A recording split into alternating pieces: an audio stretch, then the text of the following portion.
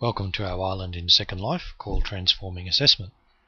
In our Second Life island, we've been looking at some examples of assessment tasks that we can set students using the features within Second Life.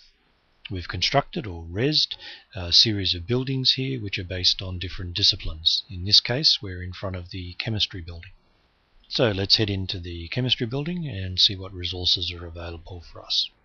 We're particularly interested in tools that will help us to set assessment tasks for students within the Second Life environment. So the tool we're going to have a look at today is the quiz chair from the Sloodle set. Sloodle is Second Life in Moodle. So as we head over to the quiz chair, we can see that there are some instructions for us on the wall. So as you go around our island, make sure you have a look at the instructions that we've left at different places. These will help you to be able to use the tools that we have available. So the Sloodle quiz chair is a place where students can do selected response quizzes that are linked to items inside a Moodle course. So the questions are just constructed in the normal way that one would using the Moodle quiz tool. The question types that are available for the quiz chair are multiple choice, true, false, yes, no, and numeric responses. You can put any number of quiz chairs around the island, but each quiz chair needs to be associated with a different instance of a course within Moodle.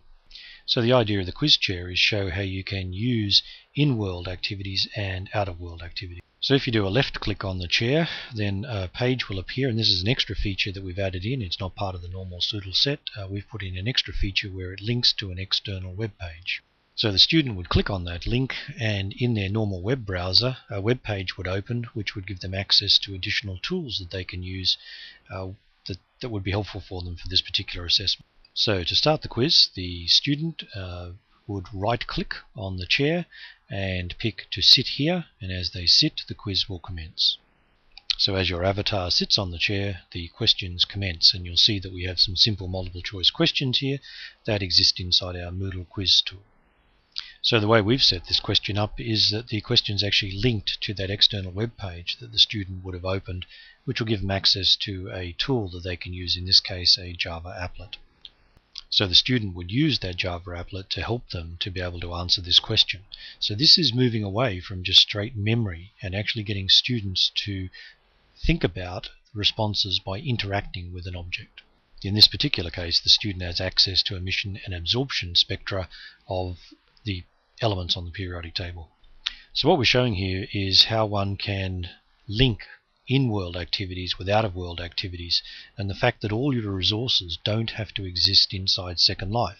They can actually sit outside Second Life with students accessing those resources during their in-world activities.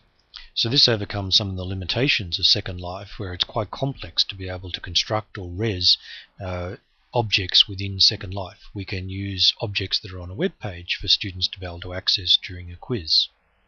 So the student clicks on the particular response that they think is correct, and then they get some feedback.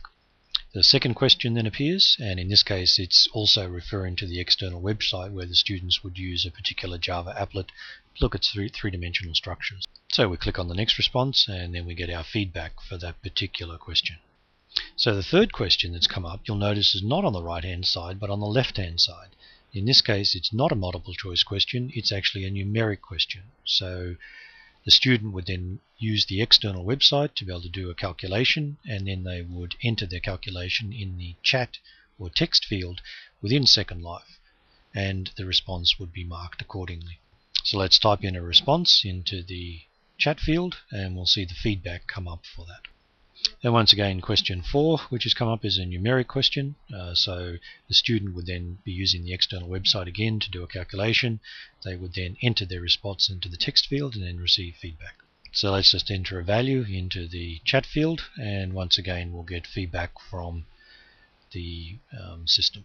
So we've seen an example here of using the quiz chair within Second Life, linking it to an external website where the students can do further work, further calculations, interact with something, and then be able to get feedback within Second Life.